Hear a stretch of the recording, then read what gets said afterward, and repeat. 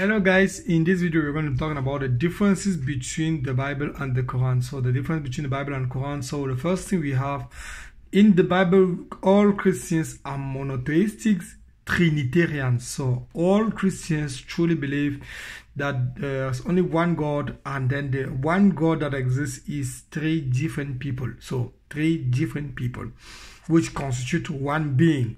So in the Quran we have it's a completely monotheistic according to Islam, and it denies the Trinity. Quran chapter 5 verse 73, chapter 112 verse 1 to 4, and then denies the Trinity chapter 5 verse 73.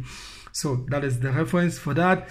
Meanwhile, I can just easily say that the Quran concludes is saying there are this passage is saying that it is monotheistic, but we have Allah, which is uncreated, the Word of God, which is uncreated, the Spirit of God, which is uncreated. So I just leave it for you guys to think about it.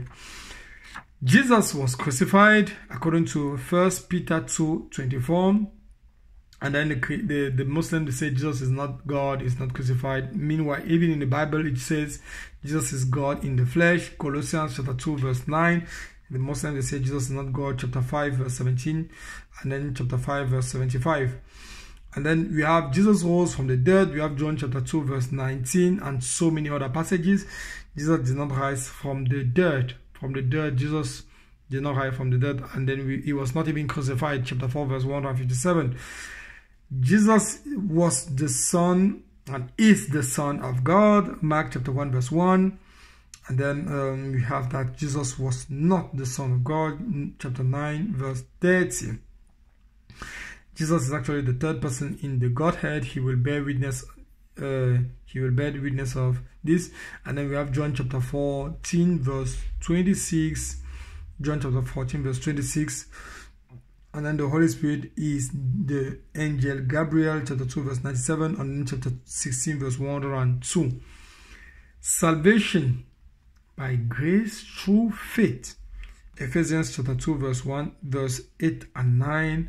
And then in Islam we have salvation by sincerity and works, chapter 3 verse 135, chapter 7 verse 9 to 8 to 9, chapter 21 verse 47, chapter 49 verse 14, chapter 66 verse 8 to 9.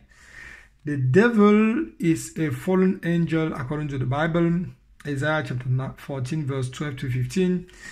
The devil, Satan, is not a fallen angel, but a fallen jinn.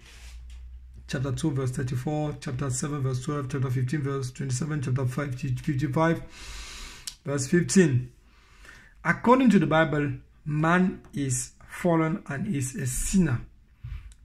Romans chapter 3 verse 23. For all have sinned and come short of the glory of God. Romans chapter 3 verse 23. Man is basically a good person according to Islam, according to the Quran. So worship on Exodus, these disciples are called Christians, where Christians, Acts chapter 11 verse, these disciples declare themselves Muslims. Chapter 5 verse 101 verse 111. Worship on Sabbath, Exodus chapter 20, then later on Sunday, Romans chapter 14 verse 5. Worship on Friday, according to Islam, worship on Friday, chapter 62 verse 9. Next thing, guys, these are some few differences about the Islam and the Quran, Islam and the Bible. Obviously, if you're watching this, it means you were trying to understand if the God of Islam and the God of Christianity are the same. Obviously, they are different people, because there cannot be so much difference between the two gods and the two people, two beings.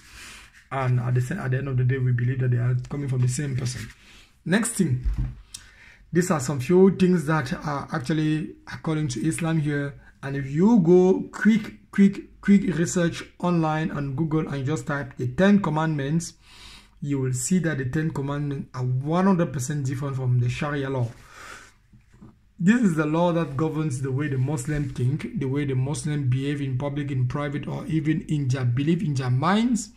It's called the Sharia law, and the 10 commandments is actually one of the things, is the things that we use to which we see follow up to today by nature, because our nature has changed. We are no longer made of flesh. We are now born of the Spirit of God. We are born again Christians, and so we follow these things naturally, follow the Ten Commandments naturally by character according to the Word of God. And this is what the Muslims, they follow according to what is written, the Sharia law. And I'm pretty sure not all Muslims are going to agree with me that this is what they worship, this is what they follow, but this is what they follow. Criticizing Muhammad is punishable by death.